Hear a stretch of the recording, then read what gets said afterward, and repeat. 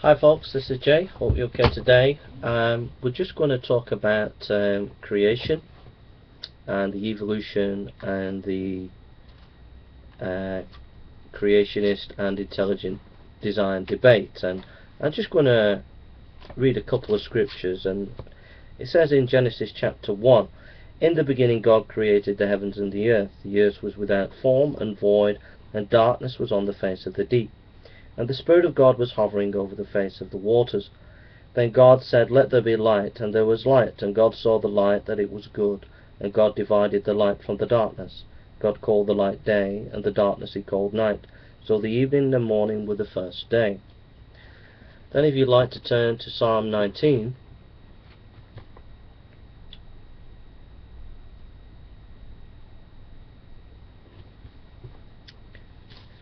Psalm 19.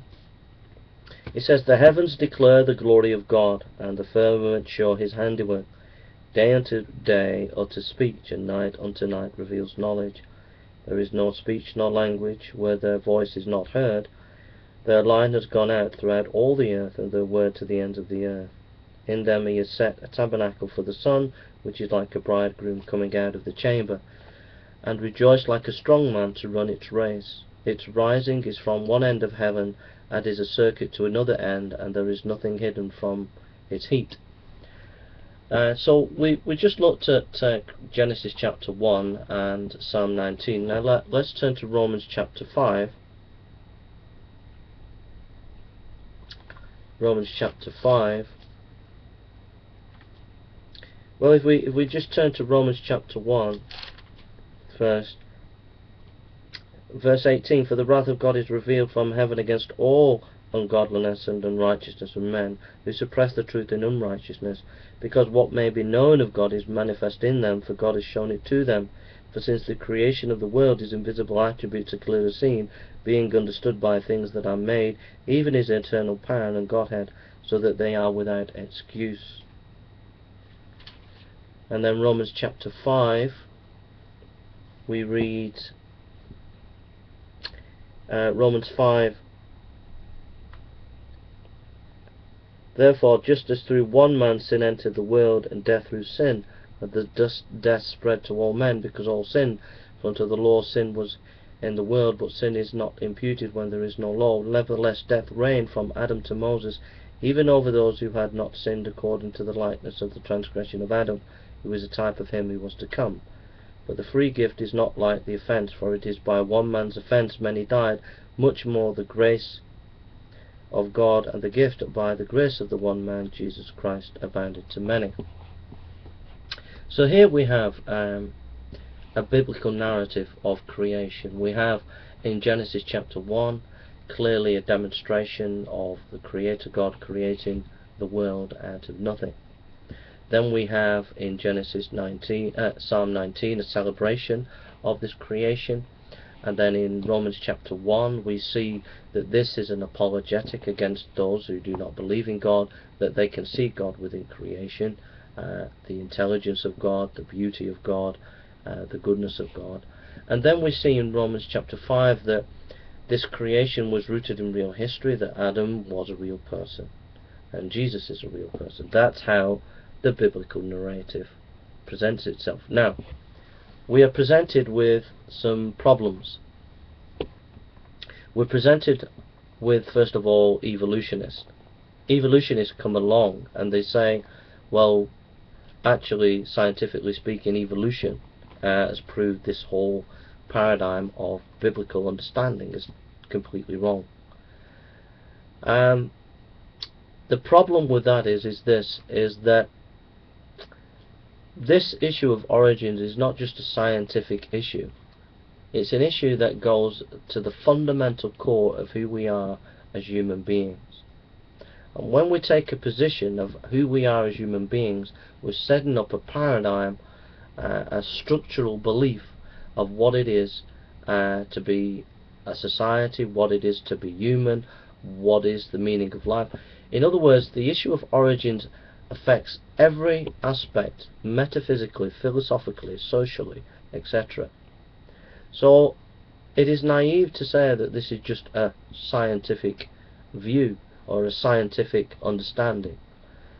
This is a clear, structural, compact world view which is predisposed against the biblical worldview.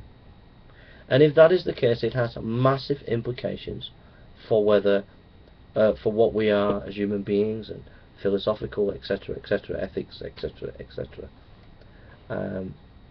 Now you may be thinking, well, Jay, that's irrelevant. The question is it true? Is it scientifically true? And here's the problem.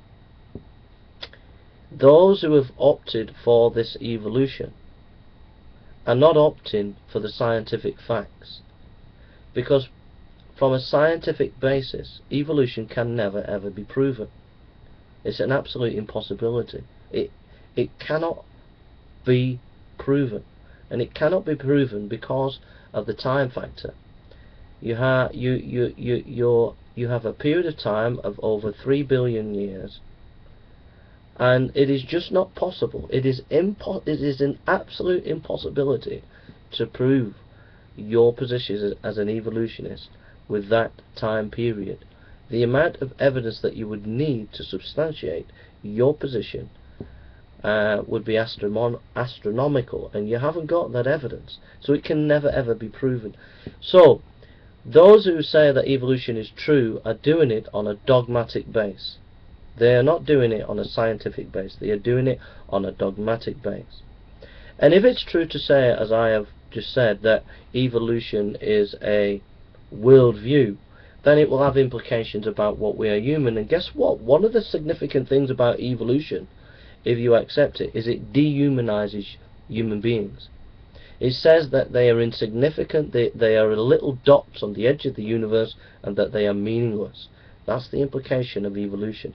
There is no right and wrong, there are no ethics, there is no value about being human.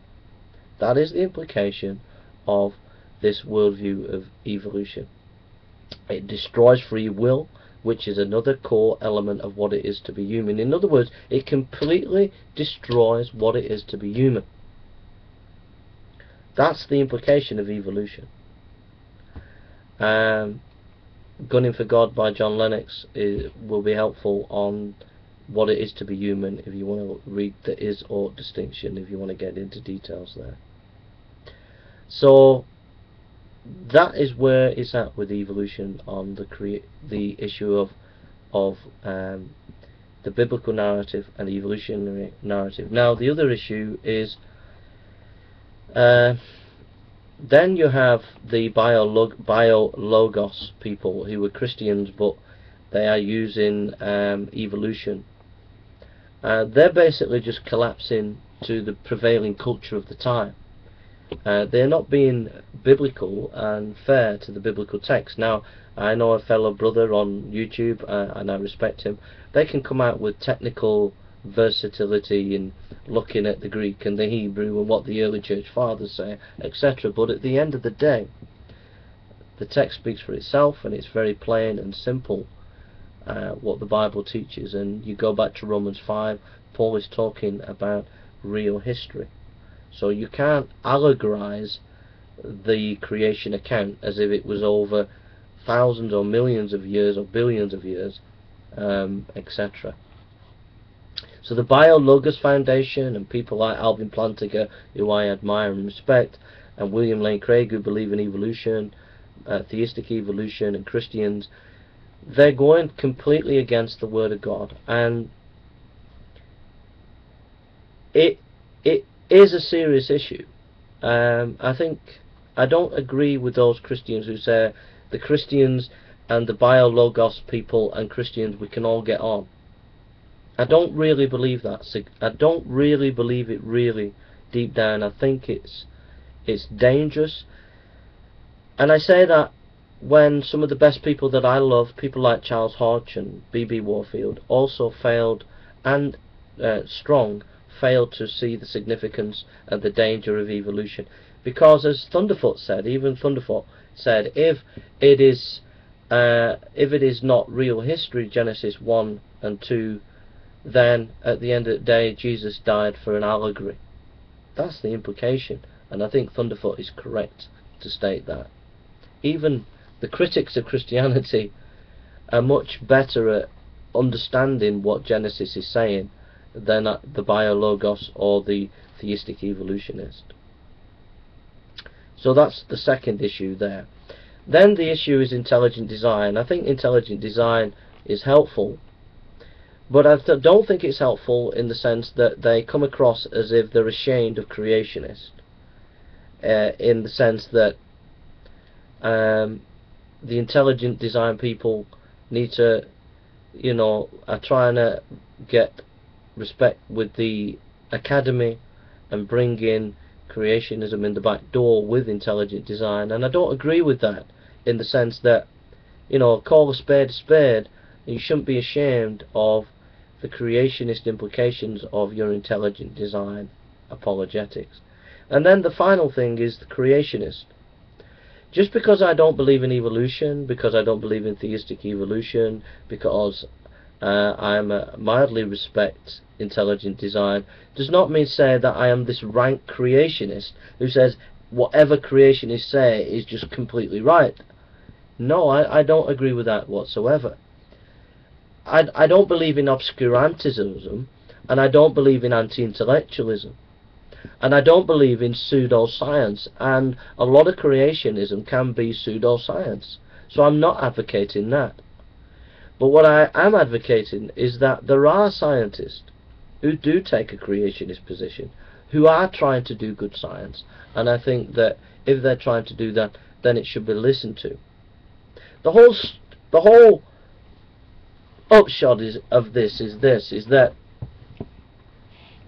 it's basically, I don't think really ultimately any position can be absolutely totally nailed and proved. I don't think that, because we're talking about one event, the creation of the world.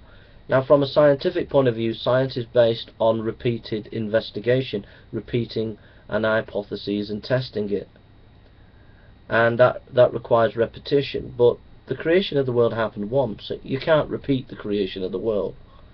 So therefore there's always going to be an element of the boundary of the unknowable. And I think any position who says that they've nailed it, I don't think they can, whether it be creationist or the evolutionist. What we can do is we can look at which worldview has a better understanding of what it is to be human and its implications for reality and works in reality. And like I said, the evolutionary worldview does not work whatsoever in reality, so it cannot possibly be true. But the creationist account works in reality. It tells us that we are significant, it tells us why we can have relationships, it tells us that we can build a society based on what is right and wrong, irrespective of social norms.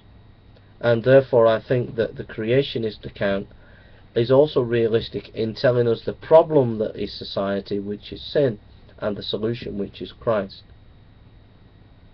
That's what I think. I really do think those things. So I think that any position is really dogmatic, and I would prefer to stick to the biblical narrative and the implications that it has in reality on the practical everyday life of society and individual relationships. And I think the Christian account of creation is much better than any evolutionary biologos or any other theistic evolution, and not to be dogmatic on either way, because ultimately it cannot be proven. I think that's what I think.